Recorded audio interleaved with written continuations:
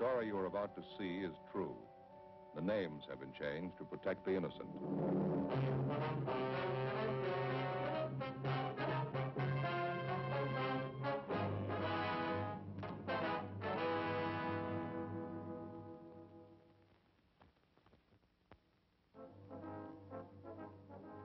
It was Tuesday, October 27th. We were working the day watch out of Homicide Division. My partner's Frank Smith. The boss is Captain Lorman.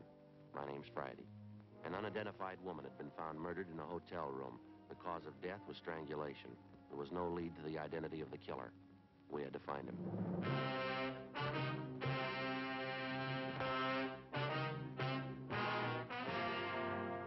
Well, this is all of it. You find anything we can get a lead out of? Nothing too good, no. I don't think you could identify her from what we've got here. Morgue post the body yet? Yeah, this morning. How about fingerprints, Ray? They find any in the hotel room? Checked with Bergman, no foreign prints. No, dead end there. What about the woman's purse? Did it show anything? No chance. You can see this fabric here, file. Won't take a print. Contents of the purse, usual stuff. Mm-hmm. Comb, lipstick, keychain, one key on it. Half package of chewing gum. Coin purse with a dime and 2 nickels in it. That's all of it. According to the room clerk at the hotel, she had a wallet with her when she checked in there. No sign of that, huh? No, no sign of it in the hotel room either. Checked everything. Is that the only piece of jewelry found on the body, that wedding ring there? Yeah. It's a cheap ring. No markings on it. No way of tracing it. About the only thing I can tell you is she was pretty well dressed. That's an expensive bag there. Sure not a cheap dress either. Same for a coat and shoes. They cost money, too. How about labels on any of that stuff, Ray? Yeah, Joe. There's one on the coat here. You can see it right here. Benless Department Store, Los Angeles. Coat's fairly new. They might be able to give you something on it. Yeah, maybe. The people at the hotel. Did you get anything there? Well, it could have been a little better. Woman checked in last night around 8 o'clock. She registered as John Ross and wife, L.A. Anyone see the man with her? No, nobody. Room clerk says a woman came in alone. Said her husband was parking the car, so she registered for both of them. Mm-hmm. Clerk said he left the desk a few minutes after that. Figures a man must have come in sometime while he was gone.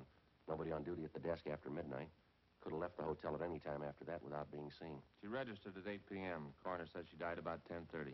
You're not even sure there was a man with her, are you? Yeah, the woman who was next door to the murder room. She told us she heard a man and woman arguing. That was about 10 o'clock. Said it got pretty loud. No idea who the woman really was, huh? I don't suppose that John Ross and wife business means anything. That's pretty doubtful, Ray. About all we got to go on is the physical description from the coroner. She was a small woman, 5'1", 91 1/4 pounds, brown hair, blue eyes, about 31 or 32 years old. We got her prints off to Washington. You got any ideas? Well, it might be a psycho killer. How do you figure? Well, the coroner's report listed strangulation as the cause of death. Yeah. Whoever did it made sure. Her neck was broken.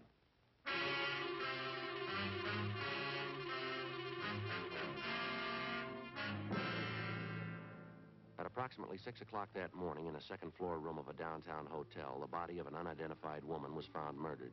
Preliminary investigation failed to reveal the true identity of the victim or the killer. As far as physical evidence was concerned, there wasn't much to go on. The deep bruises on her neck and throat, along with the crushed vertebrae at the base of her skull, indicated a savage attack. 1:55 p.m. Through the label on the dead woman's coat, we traced the garment to the department store where it had been purchased, but they had no record on it. It was a cash purchase, and the salesgirl couldn't remember the customer.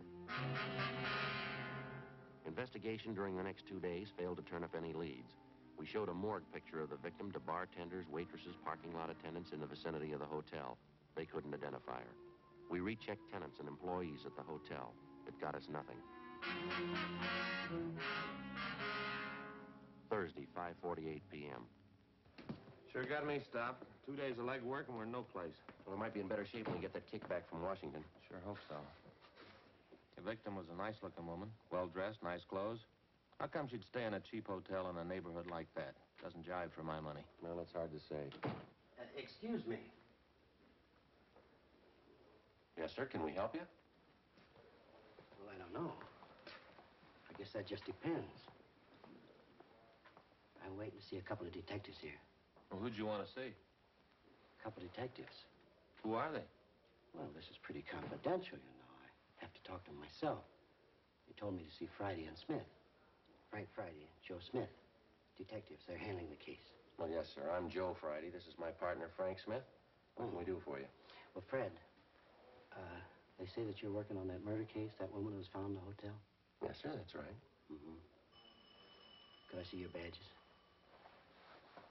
Yes, sir. Here. That looks authentic. There's my ID card. May I? Yeah. Nice likeness. Typo. Good blood. Now, I've been reading about that murder in the papers. You're going to thank me for this. I got all you want to know about that murder. You mind telling us your name, sir? I don't mind. L.P. Morgan. I was a good friend of hers, you know. Used to work with her. You mean the dead woman? Same one. Never forget a face. Maud McLeod. I saw that picture in the paper and I said to myself, there's old Maud. You pretty sure of that, are you, Mr. Morgan? Sure, I'm sure. Maud McLeod. We used to work together in the circus. Maud was a bareback girl, you know. Best in the country. Real trooper. Well, now, what makes you so sure it's the same woman, Mr. Morgan? When was the last time you saw this friend of yours, this Maud McLeod? Oh, I used to see her all the time. Worked the old cells floater together. I got a picture of her. Do you mind if we take a look at it? Well, that's why I came down here. I want to help out. She's got to be identified. See, I got it here somewhere. I know. I always carry it. Carson City.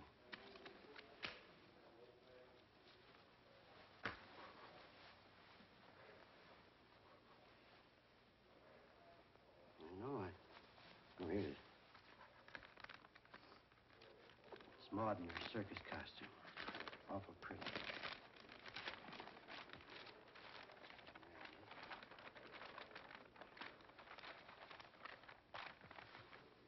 Take a look at that. That's Maud, ain't it? Well, I don't know, sir. This is a drawing. There doesn't seem to be much resemblance there. Is that right? I'm afraid you've made a mistake, Mr. Morgan. Thanks for your cooperation, anyway. Appreciate you coming in. I was sure it was Maud. I get it. Homicide Friday. Oh, yeah, Ed. Uh-huh. Is that right? What'd it say? Uh-huh. Okay, fine. Yeah, we'll pick it up. Thank you. Anything? Communications. They just got the kickback from Washington on the dead woman's fingerprints. Any luck? Yeah, they got her identified. Worked in an aircraft plant during the war. Her name's Doris Frazier. I can't help but think you fellas are missing a bet. I know that dead woman. Well, no, sir. She's already been identified, Mr. Morgan. We know who she is. Her name's Doris Frazier. That's so. Yes, sir, that's right. Well, what do you know about that? Old Maud. She went and changed her name.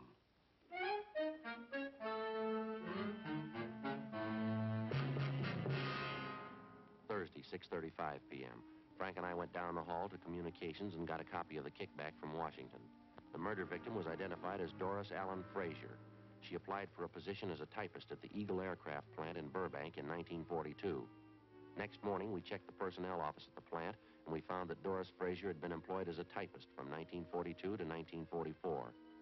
In going over her application, we found her last known address listed as 7346 Oakdale Avenue. Her application stated she was single, with no previous employment, with no known relatives. We could uncover no further information on the girl. We drove across town to the Oakdale Avenue address, a large apartment building in a better-than-average neighborhood. The manager told us that Doris Frazier had lived there up to 18 months before. He said that a few weeks before she moved, she was married, but he was unable to remember the name of her husband. The manager also told us that the newly married couple apparently began having trouble from the day they were married. We checked the next forwarding address, a boarding house for women in the southwest end of the city. Frank and I interviewed the woman in charge, a Mrs. Frances Watson. We talked to her in the dining room of the boarding house, where she was polishing a set of silverware. Well, of course, when she first came here, we didn't know it, but she was married. This is a home for single girls, and we have our rules and regulations, just like any other respectable place. Yes, ma'am. Well, as we came to find out later, Doris wasn't only married, but she was fighting with her husband. I understand he wasn't much at all. She was thinking of getting a divorce, as a matter of fact. Did you ever meet her husband, Mrs. Watson? No, I never did. I suppose it's just as well I didn't. I understand that Doris left him after they'd been married only a few months. Uh-huh. Do you know what his name is, ma'am? No, I have no idea. Doris always used her maiden name when she was with me. And you never saw the man, Mrs. Watson. He never came to the house here. No, I didn't say I never saw him. I said I didn't meet him. Yes, there was once when he came to the house to see Doris. Well, what was the occasion? Would you mind telling us about it? Well, it was most unpleasant, I can tell you that. Let me see now. Yes, Doris had been here about 6 months. Even by that time, I was beginning to see the real side of the girl. No character, officer. No character at all. It shows up every time. Yes, ma'am. Would you go on, please? Well, as I was saying, it was after about 6 months when this man brought Doris home late one night. About 1:45, I'd say. Upset the whole house. Well, how was that, ma'am? The two of them, this man and Doris, they stood right out in the hall there. They had a terrible quarrel. The language, it was dreadful. At the top of their lungs, too. My husband went out to quiet them down, but the man left before he had a chance to calm him down. Upset the whole house. Mm-hmm. This man that the Fraser woman was arguing with, you sure it was her husband? Well, as sure as I can be. That's what Doris told me, anyway, the day after. I called her in and told her I just couldn't tolerate behavior like that. It upset her quite a bit, I remember. She cried, said it wouldn't happen again. That's when she told me she was trying to get a divorce. Was that what the big argument was about, would you know? Yes, she said she wanted the divorce. Her husband didn't. He wanted her back with him. Certainly is sad the way some people mix up their lives. Yes, ma'am. By any chance, did you ever get a good look at this man, the husband, I mean? Well, he was tall and had dark hair. That's about all I remember. He was well-dressed, too. I see. When Doris Fraser left here, Mrs. Watson, did she leave any forwarding address with you? No, she didn't. I haven't any idea where she moved. What kind of work was she doing while she was living here? Do you have any idea where she was employed? Yes, that was one of the references she gave me. Furniture company down on Venice Boulevard, if I remember correctly. I have the address in my record book.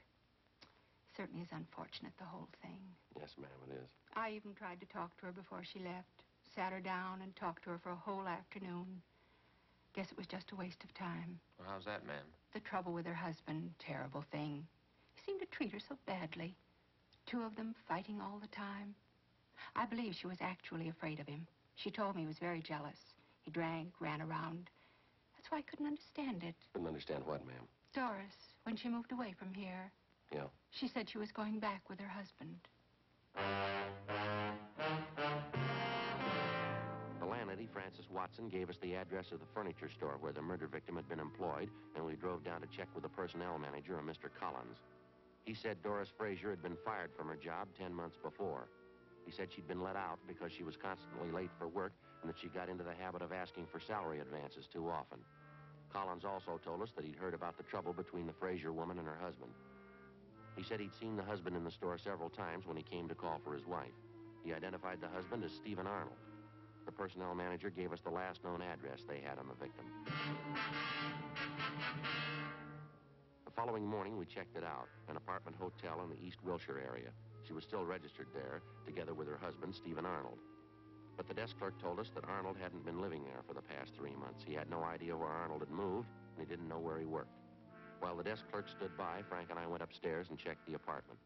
You find anything, Joe? Not too much, no. Well, there's nothing in the bedroom. Like Ray says, she likes nice things, but that's about all I can figure. Mm-hmm. What you got there? Looks like a letter she started and she didn't finish it. It's dated October 23rd. What's it say? Dear George, I've been meaning to write you before. That's all. That's as far as she got. George, huh? That's the first time we've run to that name on this deal. Yeah. Means there's more than one man in her life. A few more letters and bills here. All unopened. Yeah. Ad from a woman's store. Another ad, telephone bill, postcard. Here's one postmarked Santa Monica. Check the name of that return. Yeah. Stephen Arnold.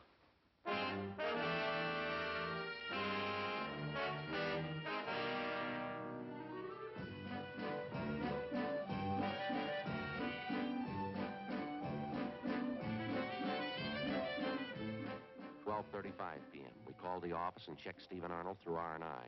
He had no criminal record. The return address, which he'd listed on the envelope of the letter to his wife, was 10826 Pacific Front Boulevard. We located it on the beach just below Santa Monica. It was a small dart concession owned and operated by the dead woman's husband. No, I haven't seen Doris for a couple of months anyway. Why? I understand you had an apartment with your wife in the East Wilshire neighborhood. That right, Mr. Arnold? Yeah, that's right. You mind telling us why you left? No, I don't mind. I wanted to move closer to my work, that's all. That place was way too far out. How is it your wife didn't move out with you, sir?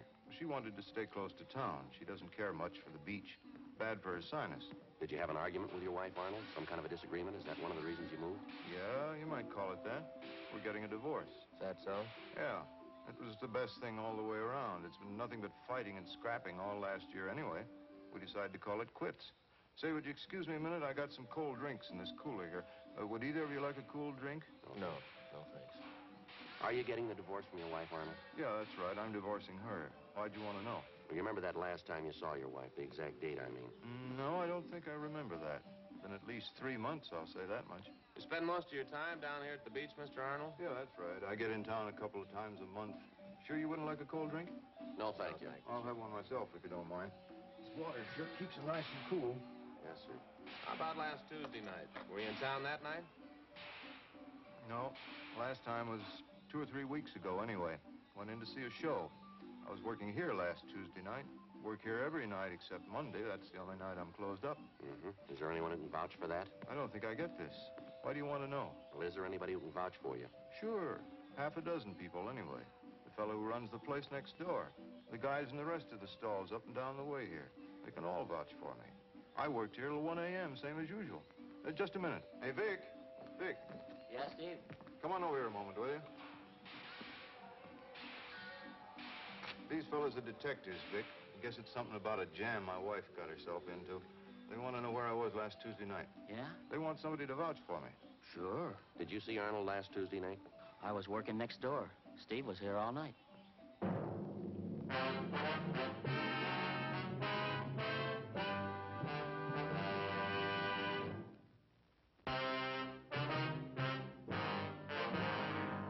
Saturday, October 31st, 2 p.m. Frank and I checked with a dozen different concession operators in the neighborhood of Stephen Arnold's place. They all corroborated the fact that on the night his wife had met her death in a downtown hotel, Arnold had been working at his stand until 1 a.m.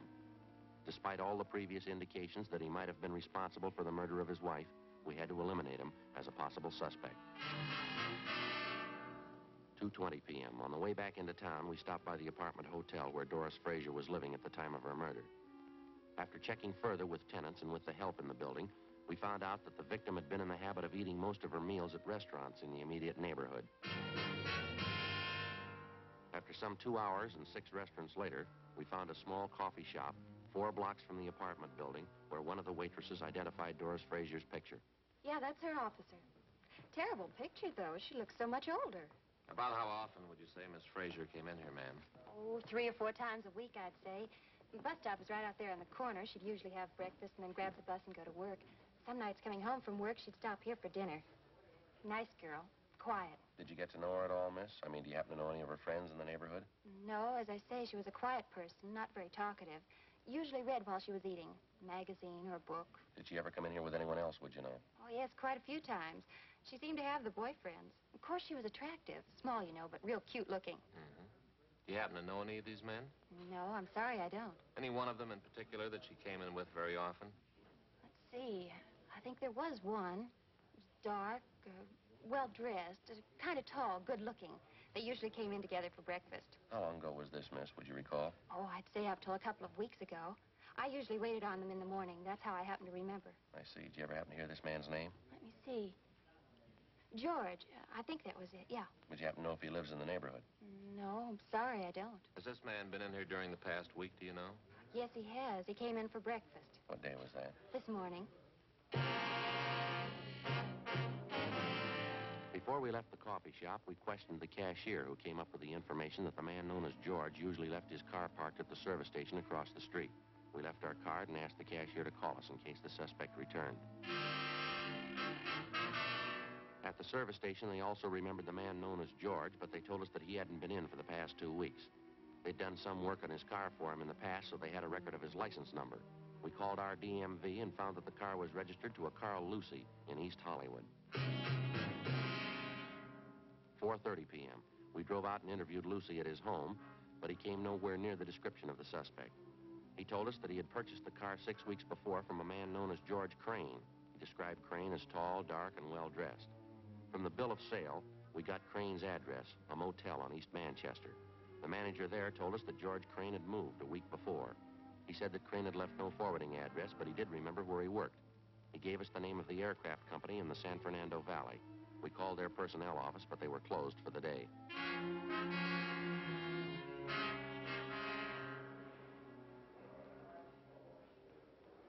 Description checks out all the way. You called the night office at the aircraft company, did you? Yeah, they couldn't tell us anything. Gave us the home number of the personnel manager. Well, he's got a record. I got the package on him here. Yeah. Nothing very heavy. Drunk charge 2 years ago, another one last year. Disorderly conduct, resisting arrest. That's about all. I'll get it. Homicide, Friday. Who? How's that? Oh, yeah. Yes, sir. No, I'm afraid not. Well, we sure. Certainly. Yes, we are. Yes, sir. Thanks anyway. Right. Goodbye.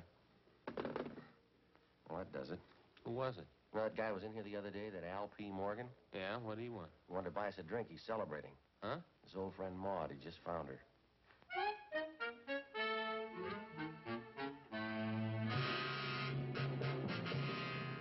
Sunday, November 1st, 8 a.m.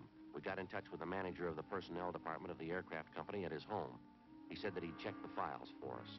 8:42 a.m. He called back to tell us that George Crane was employed as a maintenance man in the electrical department, that he'd been working for the company for the past 5 years, and that he had a good employment record. He told us he was on the day shift, and that he was scheduled to report for work in the generator room at 8 o'clock that morning.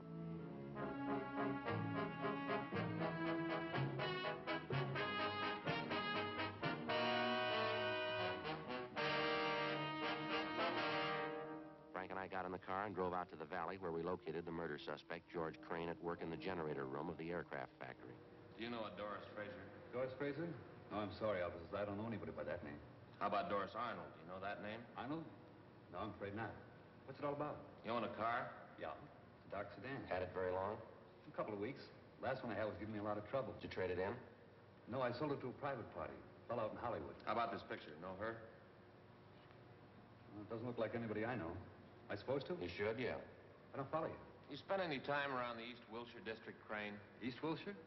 No, I've probably been over there a couple of times. Not lately, though. How about the coffee shop on the corner of Gramercy and Marengo? Ever been in there? Not that I remember, no. Well, a waitress in that coffee shop, and the cashier, too, say they got a pretty regular customer, and he fits your description exactly. You sure you never been in there? Well, I'm not positive. I wouldn't swear I'd never been in the place. What's the difference, anyway? How about the service station across the street from the coffee shop? You ever park your car there? They ever do any work on it for you? Oh, say, I bet I know the place you're talking about. Yeah, I've been by there a few times, sure. It's a good station. Done a lot of good jobs on my car for me. Yeah, I remember it now. Then I guess you remember the coffee shop. Crane? Yeah, I think I do now. Right across the street from the station? Yeah, that's right. Well, what do you want to know about it? When's the last time you were in there, Crane? Well, to tell the truth, I couldn't be sure. We talked to a waitress in there yesterday. Said you were in that morning for breakfast. Do you remember that? She's way off her track on that one, I can tell you that. I wasn't near the place yesterday morning. The cashier remembers you, too. She says you were in. Now, how about it, Crane? Look, what difference does it make? What's this thing all about anyway? You want to take another look at that picture? I told you once, I don't know the woman. I never saw her before in my life. Why don't you give it some thought? Huh? You remembered East Wilshire, you remembered the service station, you finally remembered the coffee shop. Maybe you can remember her, too, huh? I don't know her. I never saw her in my life. The waitress in the place says you were in there quite a few times with the woman. Usually came in for breakfast. And you stopped going there about 2 weeks ago. I don't know her. What's the matter, Crane? You figure you got something to hide? I don't know what you're talking about. I don't know her. What do you figure she's got to do with me anyway? We checked her apartment, mister. We found a letter she was writing to you. You ready to tell us? Well, what's a letter? That doesn't mean anything. Can't prove anything by a letter. What are you thinking anyway? We think you're lying, Crane. We think you got a reason for it. Now, what do you say? Doesn't prove anything. Maybe I knew her. It doesn't mean anything at all. We think it does. Yeah? We think you killed her. The way it looks to you? That's the way it looks. I don't think you can prove it. We're going to try. Now, how about it? Will it go any easier for me if I admit it? That's not up to us.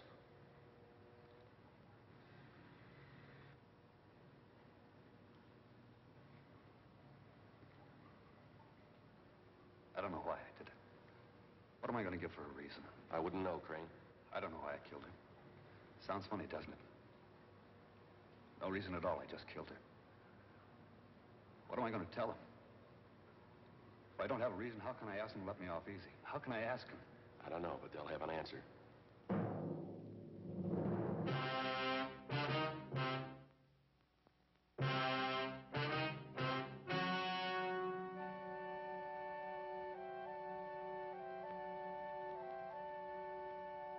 February 8th, trial was held in Department 89, Superior Court of the State of California, in and for the County of Los Angeles. In a moment, the results of that trial.